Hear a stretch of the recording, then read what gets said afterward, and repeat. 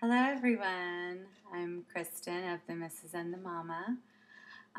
So this is my first video post I've ever done. Just thought I'd try it out and see how it goes. So for today I wanted to do my kind of list. I've done this before, but my list of my must-haves for a day. Beauty must-haves and things I snack on and different things like that.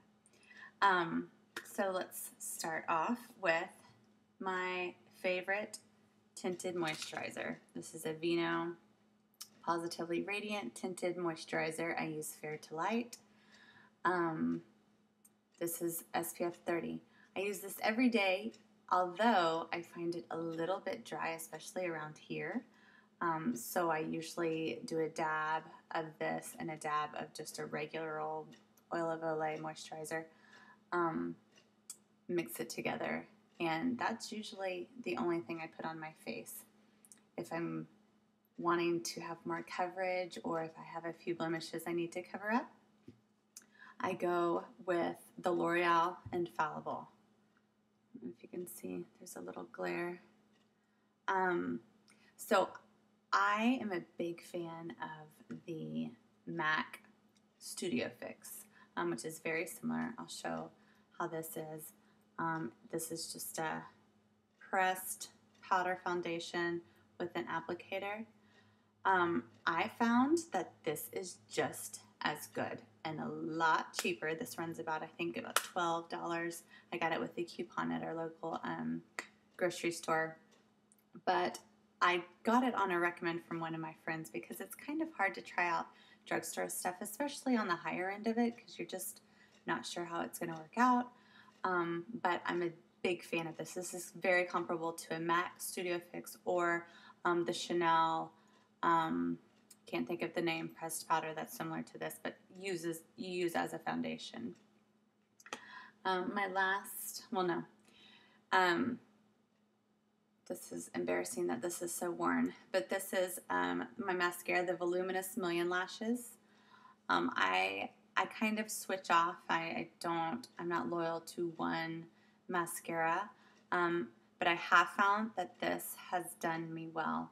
I do have to put on 2 coats, which is just normal, I think, for any girl, right? But it is non-clumpy. It has lasted for a while. I'll definitely be buying it. This is the first time I used it. I definitely will be buying it again. So I have a little disclaimer here. So I've gone pretty blonde with my hair, as one can tell.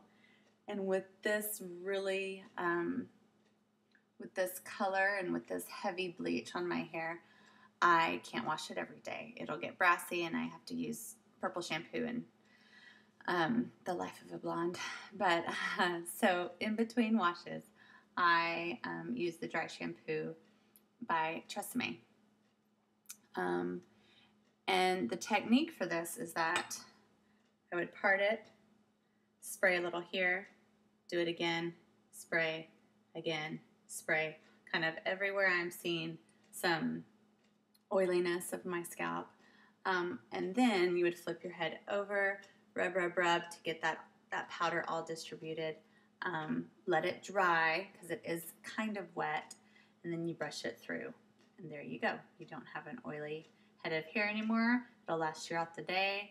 And it kind of gives some body, even though, even if I have days where I have washed my hair, blow dried and styled, and it's looking a little limp, if it's humid outside, I'll spray some of this on my roots and it gives a nice little extra body to it.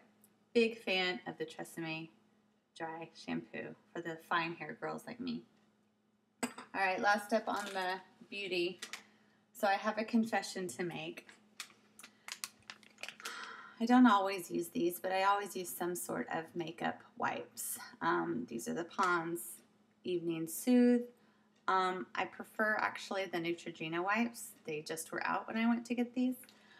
But I depend solely on these wipes to get my makeup off. In fact, the other night when I was out of these wipes, I refused to get the good old soap and wash rag to my makeup, and I just went to bed with my makeup on. and said, well, I'll get it off in the shower tomorrow morning. I don't have one of my makeup wipes, so I really depend on these, and it's kind of embarrassing, but they do the trick. I usually just wash my face and then use these to get my eye makeup off. But big believer in the wipes. I'm sure everybody uses them as well, but it's just kind of one of those things I can't live without these days, especially if I'm in a hurry. And when I wake up in the morning, if I don't have time to do the full face wash, give myself a little wipe, put on some of my moisturizer, I'm out the door, and it's good to go. I don't have a picture of my new favorite drink. They're called ice drinks. I will have to get that next time, but it's sparkling water and it's delicious. My favorite is the grapefruit. So if you're at your local grocery store next time, try out the ice drinks. And I usually have one of these to accompany it, a Kind bar. This is the fruit and nut.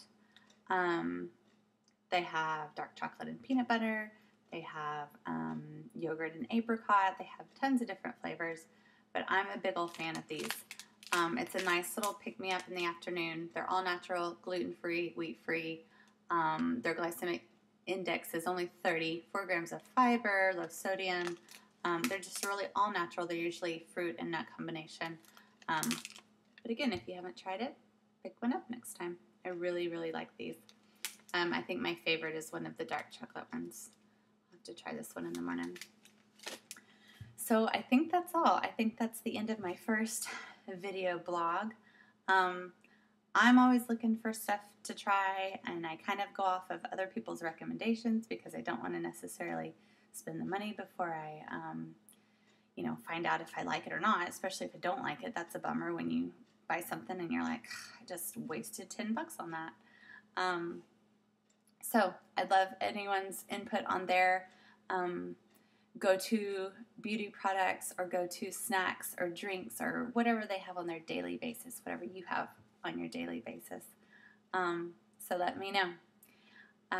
Thanks for stopping by my blog, and I'll see you around.